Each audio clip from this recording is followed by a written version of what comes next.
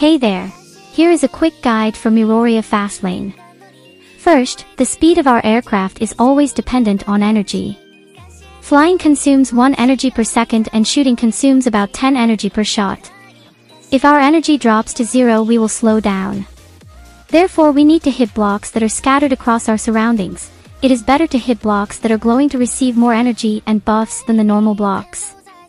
Hitting a normal block gives about 30 energy and hitting glowing blocks gives 40 energy. Certain colored blocks give certain buffs as shown on the screen.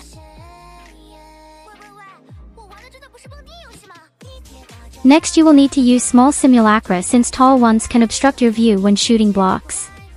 Please note that you need to have a good ping at this game since having bad ping like me can make you miss some boxes like a dumbass. Or you can AFK after the countdown since you will receive 200 points by the end of it anyway.